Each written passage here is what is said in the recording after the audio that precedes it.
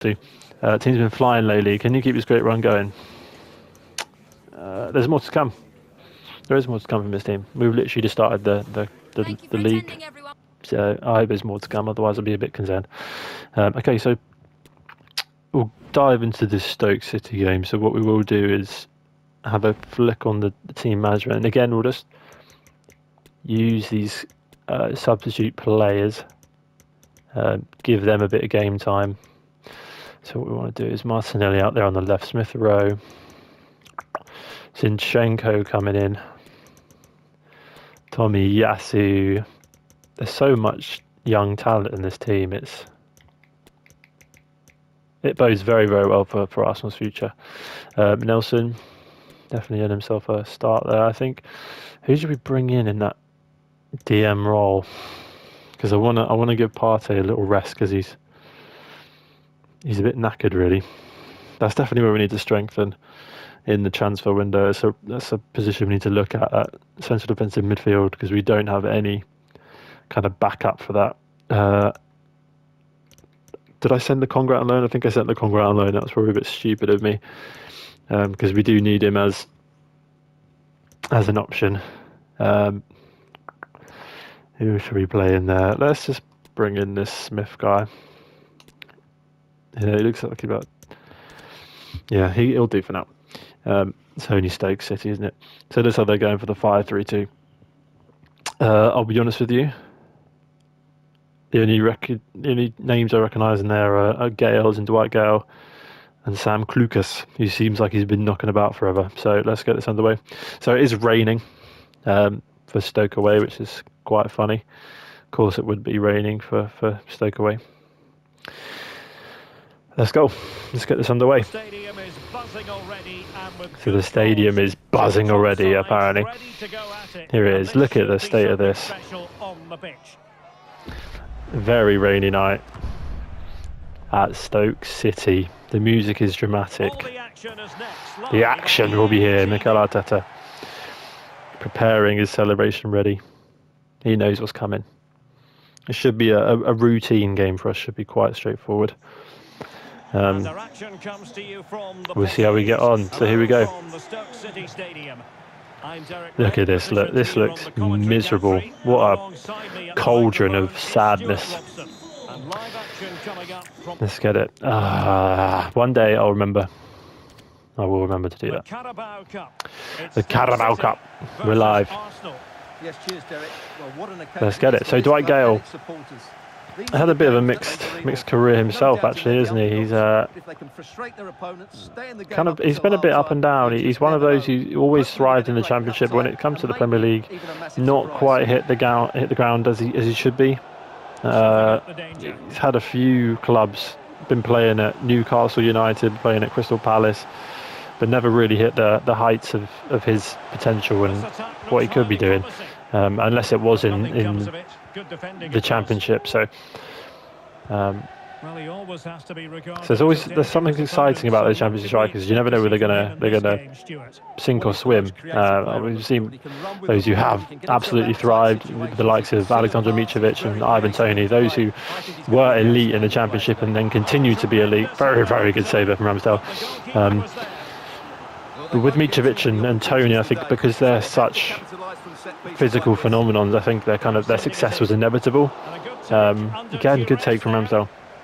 I think the problem for Dwight Gale is that physically he doesn't offer anywhere near as much as those players do. So I think it kind of very easy to get him bullied in the game. And obviously we've seen what Mitrovic has been doing at Fulham at the moment. Started the season with a massive surprise. Good strike from him, Smith Rowe there to find the back of the net. But yeah, Fulham started extremely well. I think they kind of took some surprise points from a lot of players, but I think they've calmed down now. Very, very good strike from him, Smith Rowe there. He's scored a couple of goals for us now. It'd be good to see him back in real life, and it's very good to see him kicking off here. So underway again here, 1-0 the score. So 1-0 the score. Beautiful. And Martinelli, it's a good save, but not a good pass. dominant again. They're 5 at the back. It's looking difficult to exploit on the wings, which is where we normally thrive, but obviously that does leave them a bit limited when it comes to going forward, so it works in our favour ultimately in terms of controlling the game. I can't actually see the rain anymore, interestingly. The rain's kind of faded out of camera, so pass the ball backwards, rebuild an attack, try again. What do you mean try again? Is that kind of like a rewind feature? Like the Matrix? It's gone wrong, we're just going to rewind it. Or slow down, Matrix slow down time, isn't it? I don't know. Anyway, here we are. Smith Rowe, ball forward into Reece Nelson, takes well, but does not take the second touch very well. Pile that pressure on, that's it, good. Good interception there from Smith. The young lad stepping in for Thomas Partey just to give him a break, because he has been playing literally every game, I think. So that's what you need from your defensive midfielder. That kind of consistency. Good strike from Zinchenko there, actually, of all people, to give us that second goal. But as I said before, that problem with Partey is his fitness. He's very, very injury prone, but when he's here, he's brilliant. So what I will do is just get some more scouts going in to kind of look at who we want to fill that DM role. Whether we want that to be Wilfred Ndidi, I don't know. But I think that's kind of an area that's lacking almost. I think up and coming DMs is kind of an area to focus, really, other than Declan Rice, of course. He's a player we could look at depending on his price, but you know, all the kind of defensive midfielders are getting on a bit now. You're talking about Casemiro, you're talking about Sergio Busquets, talking about Rodri. None of these are young players now. So we're interested to see what the next generation holds. I think Declan Rice will very firmly be in that role, just wide from Fabio Vieira there. But yeah, so I think Declan Rice might be one that we have to at least have a sniff around and just see what kind of asking price West Ham will want for him. Because in real life, interestingly, he has voiced his concern or his desire to want some Champions League football whilst still at West Ham, which is a bit of a concerning statement to make, especially if you're a fan. Not something I'd want to be hearing. I think he's very much a fan favourite there at West Ham, because of what he's kind of become at such a young age under the tutelage of Mark Noble, a respected veteran of that club. He's had a lot of guidance from him. Good save there. Had a lot of guidance from Mark Noble, and has more than stepped into his boots. He's becoming the next kind of solid centre defensive midfielder for West Ham, but it's about for how much longer for. And there's a lot of talk of Chelsea being interested as one of the options. But I think any big club will certainly be looking at the situation there with Declan Rice. And just what I want it to be. So there we go, first 45 minutes over. 2-0, I believe it is. Solid start. Again, nothing to really worry about here. Don't want to make any changes, so let's just get back out there in rainy Stoke. Let's see what we can do in the second half here. So yeah, commentators hit the nail on the head there. We have been dominant yet again. This isn't the focus for us, the Carabao Cup. It's more of a bit of a nice to have, but we'll see how that goes. Oh, just wide from Smith Rowe. He's popping up in a lot of key areas. I mean, Xhaka's performing well in this career mode, but you know, if things drop off for him, then Smith Rowe is a very good option to slot into that left-hand side of central midfield. Odegaard firmly is going to hold his place on the right side, but that left side is kind of slightly more up for debate with Granit Xhaka. So we'll look at that situation, but again, a nice headache to have, but we just have endless amounts of talent in much every area. Fabio Vieira is I think he's struggling at the moment. He's struggling to adapt. Definitely not in real life. He's adapting extremely well in real life, but in this game, he doesn't feel like he's quite what we need. Reece Nelson charging through, good ball through to Martinelli. Good save again from the keeper. But again, the build-up play, amazing. We're slicing them open like butter here. This is obviously a very physical side. Arguably the most physical game you will ever play. Stoke away. It's kind of renowned for it, especially on a rainy day. But the boys are holding their own out there, despite the youth. 30 minutes to go then. Smith not really kind of paying any attention there. He doesn't care. He's just watching the game go by him. The defenders are pleading for offside, but he's not. So we will play on. Vieira makes the look for Nelson's run, finds him perfectly. That's where Nelson thrives. Good save again from the keeper. Nelson's got to be scoring that. I'm liking his trim a lot.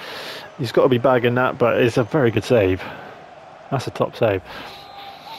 So yeah, Fabio Vieira, where we want him is playing in that final ball. We don't want him on the end of that final ball because we've seen just how poor his finishing is. A very audacious effort there from Gabriel Martinelli, trying the scissor kick / bicycle kick from the corner. It was a good effort.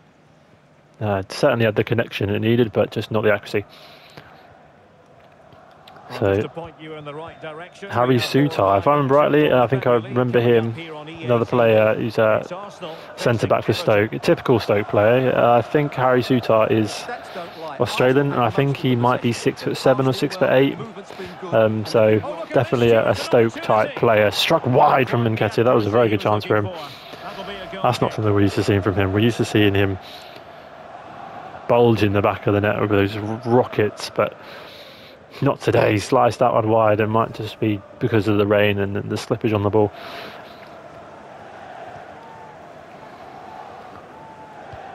So for some reason we're kind of sat off them a little bit there, kind of leaving them to push players up, and we're almost hitting Stoke on the counter, which is not what we're expecting. It's been up to the opposite. So there is that Harry Sutar. I generally think it might be 6'8" or something. Obviously just an absolute giant, and as I say, it kind of fits Stoke's big physical philosophy.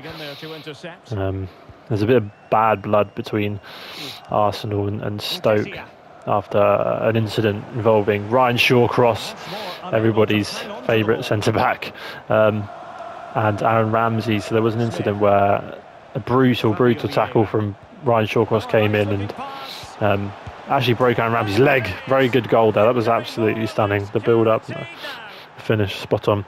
So yeah, poor challenger broke Aaron Ramsey's leg. And interestingly, the Stoke fans decided to boo us for that. I'm honestly not sure why, but they broke our man's leg, and then I guess the Arsenal fans gave them a lot of abuse for that, and their response was to give it straight back. And something that the commentary always thrived on was, as I said previously, Arsenal were kind of always labelled as having poor physicality, and Stoke are the very embodiment of physicality.